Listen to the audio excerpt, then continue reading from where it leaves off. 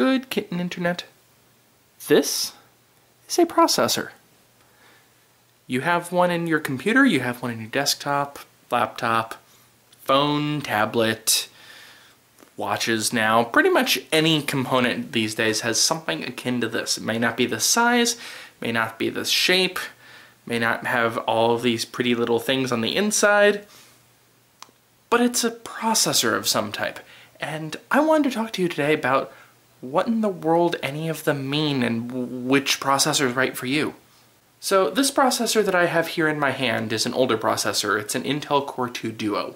Most of the processors I'm going to talk about today are Intel processors, mostly because it's what I'm most familiar with, but also because they have the largest portion of the market that is for computers, as in PCs, not as in tablets or phones. It is what's referred to as an x86 processor. x86 actually refers to an Intel 8086 way back.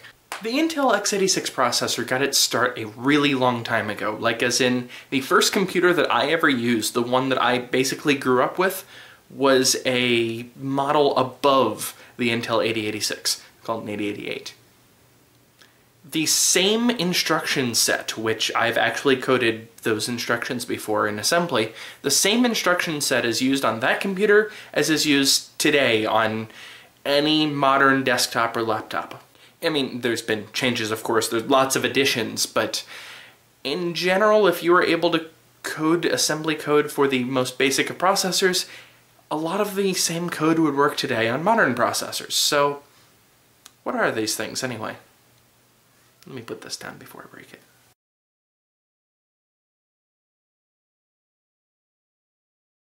The first processors in the Intel line are the Atom series of processors. As of what Intel just recently announced, there'll be Atom X3, Atom X5, and Atom X7 processors.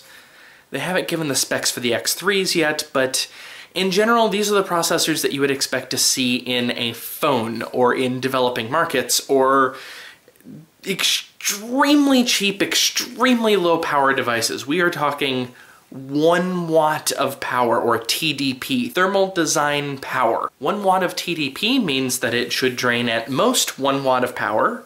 Sometimes Intel processors will average draining a little bit more power for very brief periods of time for performance gain without actually increasing the heat. TDP is meant to be a heat measurement, namely it will radiate 1 watt worth of heat. In general, the more something takes in power, the more heat it will produce, especially for processors. So the X3 is likely going to be a dual-core Atom, which is what most Atoms are today. It's going to have an extremely small performance impact. I mean, it'll be something that will handle something like this. Probably worse than this, to be honest. ARM processors exist in this realm, and I'm not going to go over too much in the way of ARM processors. This is primarily for Intel processors because it's what I know better.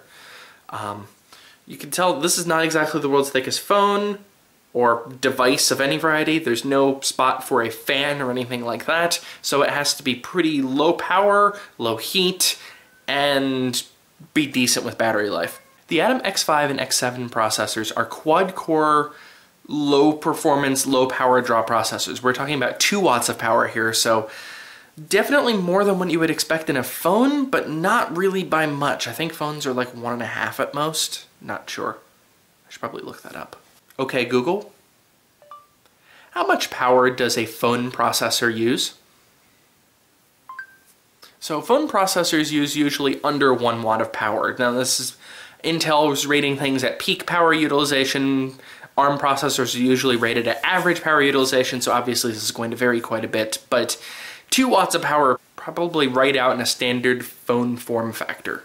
Tablets, on the other hand, this would probably be perfectly fine for. So we're not aiming at the iPhones, we're aiming at the iPads here. We're also talking about very low-end Chromebooks would probably be using these style of processors. They're going to be very cheap, they're very power efficient, and they're very low performance. You probably don't want one in your devices. If you just want a phone, I'm sure an Atom X3 would be perfectly fine, but you're not going to buy a phone based off of what processor it has on the inside. You're probably going to buy a phone based off of its other features. If, on the other hand, you're shopping for a tablet that's going to have some very basic features, namely, I want to view one website at a time, not much else, or some type of very strange project setup that you just need a weak processor for, that's where the Atom X5 and Atom X7 come in. Next up are the Core M processors. The Core M processors are Intel's newest and latest creation, although they've always had something similar to this. The Core M processors, we're getting up to like 3.5 watts of power now. This is enough to be able to run lots of things. The most famous Core M processor is actually the modern MacBook. The modern Mac, which was just released a few days ago, yeah, this is running a Core M processor. This is we'll still say it's a low power processor. These are targeting laptops and tablets that do not have fans, but at the same time need some pretty heavy performance. They're also very expensive at the moment, and that's usually one of the drawbacks that you would hear about a Core M, and why a lot of people are really pissed off at Apple for making the MacBook, is that they're really expensive. The processor in a MacBook is actually more expensive than the processor in the MacBook Air, even though before it was the other way around. The MacBook was the low-end device and the MacBook Air was the medium-end device. When it comes to Core M processors, the actual speed and stats really don't matter at all. The important part of a Core M processor is how the manufacturer handles cooling it. The idea behind them is that they can spike up to some really high speeds, the same as Core U processors, which I'll explain in a little bit, but unfortunately they can't maintain that unless they have reasonably good cooling. And if there's no fan, that means it needs to have either a giant heatsink, which costs lots of money and adds lots of weight, or it needs to dissipate into the case itself, which will scorch your lap, or it's going to throttle or slow down the moment it gets a little too hot. So that's useful for, say, loading a web page really fast, not very useful for actually doing any productive work. So Core M processors are ideal for standard, I want to use a laptop to browse the internet, read email, and not a whole bunch else. You don't want to do video editing on a Core M processor. You don't want to game on a Core M processor, unless you're talking about like lighter weight games, a la the Candy Crushes, or older emulated games, or even really old emulated games. You probably can't even pull off a PS2 with them very well.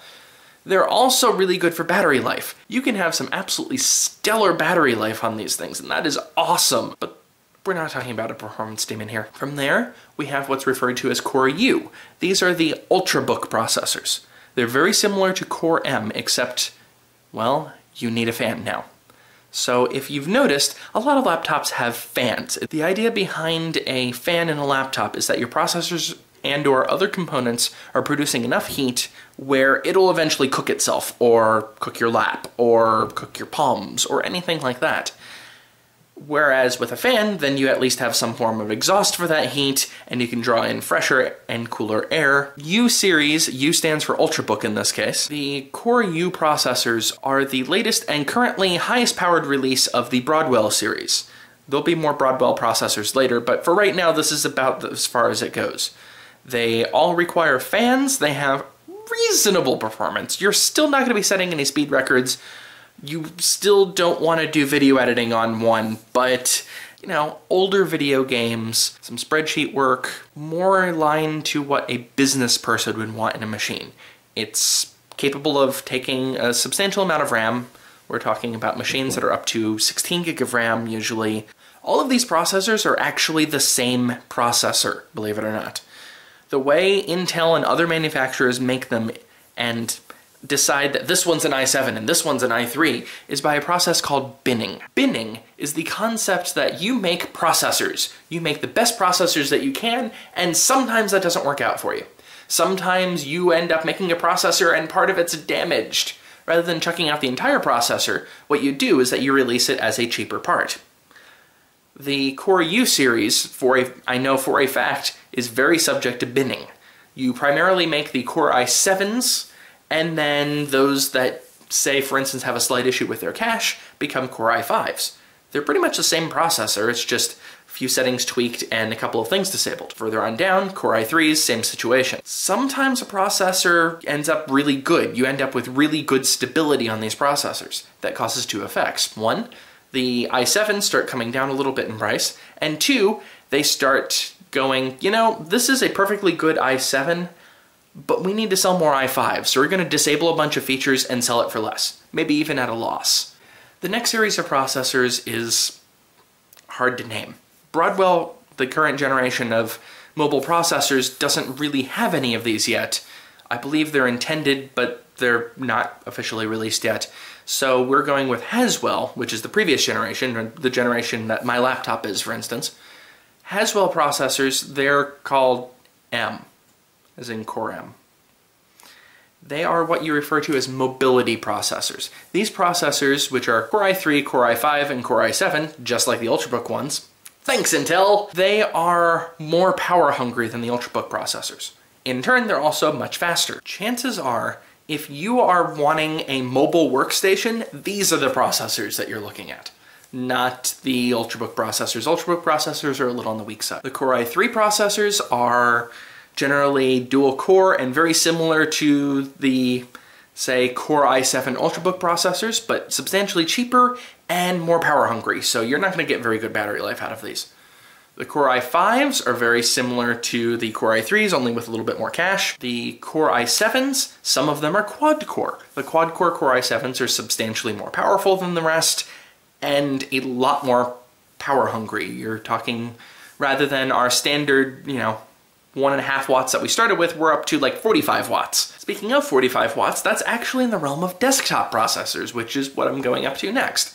Desktop processors are much more powerful than mobile processors, but they're definitely not meant to be crammed into a laptop. Some upper-level laptop manufacturers actually do cram a desktop processor in a laptop. Some manufacturers actually cram a mobile processor into a desktop. I'm looking at you, Apple. Actually, it's pretty common to use a mobile processor in any quote-unquote all-in-one computer. Those are like iMacs, where you have the monitor and computer just built into one, but there's no battery, it doesn't have a keyboard plugged in or anything like that. So there are multiple power envelopes, I guess you would say, of desktop processors. They generally run from around 35 watts of power. You notice that is in fact lower than the upper level of laptop processors. Intel is weird. Up to, I believe the most that I've seen on a standard consumer desktop processor is what is it? 260 watts for AMD? Something completely ridiculous and horrible on energy efficiency. This is the realm of, you buy a desktop, you build a computer, this is the type of processor you're getting. There are some desktop processors that use less power. They're typically a little slower and either more expensive or the same price as one that's faster and just uses a little bit more power. But in general, you are talking about, once more, Core i3s, Core i5s, and Core i7s. Core i3s are dual core with hyperthreading. If you remember, that's what the Core i5s were in the mobility processors and the Core i7s in the Core i5s in mobility processors and the Core i5s and i7s in the Ultrabook processors. The Core i5s are quad-core processors without hyperthreading. So the Core i5s are more like the i7s in mobility, and the Core i7 desktop processors are quad-core with hyperthreading, so it's another step up. You have typically more powerful processors. My desktop is a Core i7, for instance. It's the top-of-the-line desktop Core i7. There's actually tiers above it as well. As mentioned, if you're building a desktop, chances are you are looking at a desktop processor, and let's be honest, you're probably not looking at anything above a Core i5 unless if you do, say, for instance, video rendering. Now you know why I have a Core i7, don't you? The next tier above that are the more workstation processors. They're designated with a 5 at the start for a desktop, which would normally be Broadwell. They're called Haswell E's. It's confusing, just don't try. They start at 6 cores. They have 2 6-core processors and 1 8-core processor, I want to say, or it might be 1 6 and 2. No, it's 2 6s and 1 8. They each have hyperthreading, so Windows will see either 12 or 16 cores. It's really 6 or 8. They use different types of RAM, and to be honest, if you needed one of those, you probably know what they are. Alternately, you are probably not building a computer anymore. So that's my general rundown of processors. Where does ARM and AMD fit in? Well, ARM processors are usually toward the lower end. They're very similar to, say, the Atoms and the Core M series, you can get the occasional one that can probably outperform, say, a Core i3 Ultrabook, maybe even on some workloads a Core i5 Ultrabook, but at that point you're getting into the you have a specialized video adapter on your ARM processor, and that specialized video adapter is better than Intel's onboard video adapter. Yeah, video stuff. The CPU itself is usually weaker, but it's not quite an apples-to-apples comparison. So some things will be faster, some things will be slower. AMD. AMD has their own set of processors. They are all roughly 2 to 3 generations behind Intel's right now, so you can get some reasonably good performing processors, but they're not going to be very energy efficient. What I've generally said about Intel processors applies to AMD. They have different names though. There's also, AMD throws a nice monkey wrench in and has APUs, or yeah, what that says, because I can never remember the acronym. I'm going to edit in later. APUs are basically all-in-one CPU and graphics processors. They're much more power hungry, they're physically larger, but the idea is that you don't need a graphics card with them. They work better than Intel's onboard graphics, that's for sure, but you're not going to be playing video games at 4K resolution or anything like that with them. However, they're probably AMD's most popular processors. You know why? Because that's what the PS4 and Nextbone have. Not joking. They really are running AMD's APUs. A mobility processor from Intel can actually run circles around them. That's my summary for this. I hope this has been educational, and I did a real vlog today, finally! If you have any questions, leave them in the comments. I may not have been fully accurate on this. I'm not doing this with a script because I had the idea at work today and decided I'm just going to go for it and see what happens. Good night, Internet. I will see you tomorrow. Oh, yeah, and probably film a little bit more of Boo.